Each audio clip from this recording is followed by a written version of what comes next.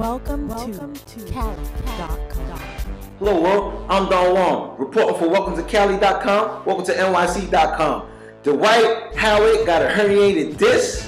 What the hell? No! Room service. Hey, that's serious business right there because, people saying that's a day-to-day, decision, game time decision. Is he gonna play or not? I think it's month to month, and it's only a few months left in the NBA, schedule. So what the hell? No! Hey, you think he's trying to pull the old 626? No! What's a 626? I'm gonna tell you what a 626 is.